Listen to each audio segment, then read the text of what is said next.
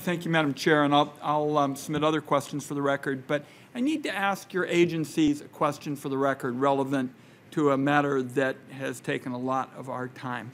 For each of you, just go right down the row.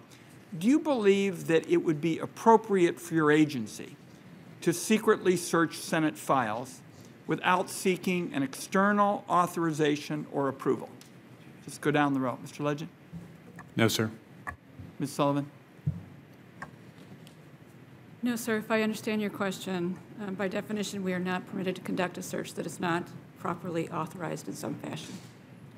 Right answer. The only thing I would limit it is that because my agency involves the Attorney General, not every approval would have to be external, but you would have to have the appropriate legal approvals in every instance. Correct.